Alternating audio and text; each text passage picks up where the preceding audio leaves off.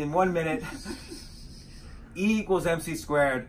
How do you make a nuclear bomb out of that? Oh, how do you make a bomb? Well, you find atoms that lose energy when you transmutate them.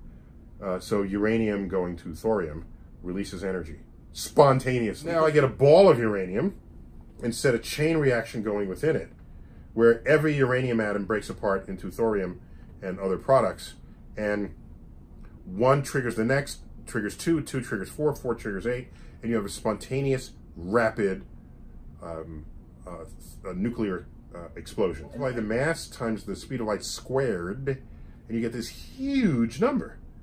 So you can level an entire city with, you know, by converting this much mass into energy, this physical, you know, this, and this is the size of a warhead of some kind. All right, take well, out a city.